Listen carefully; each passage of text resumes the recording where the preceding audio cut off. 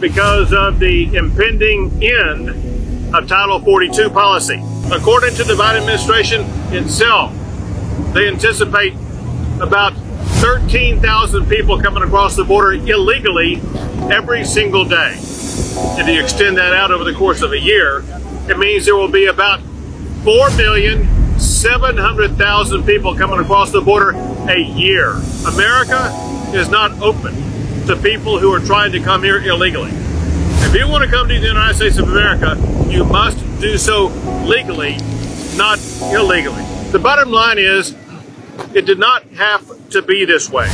But know this, Texas is doing more than any state in the history of the United States of America to defend our border. That includes deploying up to 10,000 National Guard members and 1,200 Texas Department of Public Safety troopers.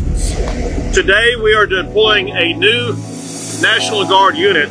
It's called the Texas Tactical Border Force. Right now, as we're speaking, the Texas National Guard is loading Black Hawk helicopters and C-130s, deploying specially trained National Guard members for the Texas Tactical Border Force. They will be deployed to hot spots along the border to intercept, to repel, and to turn back migrants who are trying to enter Texas illegally.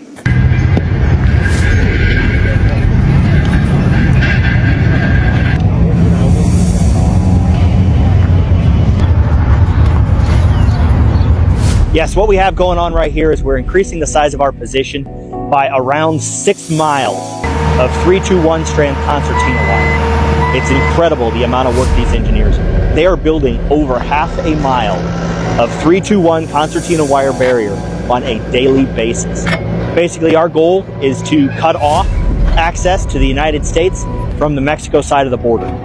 So we're building this concertina wire barrier right at the river's edge, with the intent being that when someone attempts to cross illegally into the United States, we'll be able to interdict them between our concertina wire barrier and the border wall.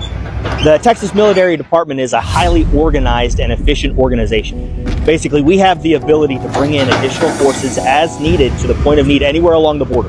Every time we increase our position and we install the 321 barrier, it pushes the migrants to the east or the west and basically deters additional crossings. So we have seen effects where we have substantially reduced the number of migrants crossing into El Paso, especially here on the east end. We are here, we're Texans supporting Texans. This is absolutely a national problem. It is something that requires a national solution. It's projects like that this elite National Guard team will be focused on to identify hotspot crossings like that, shut it down.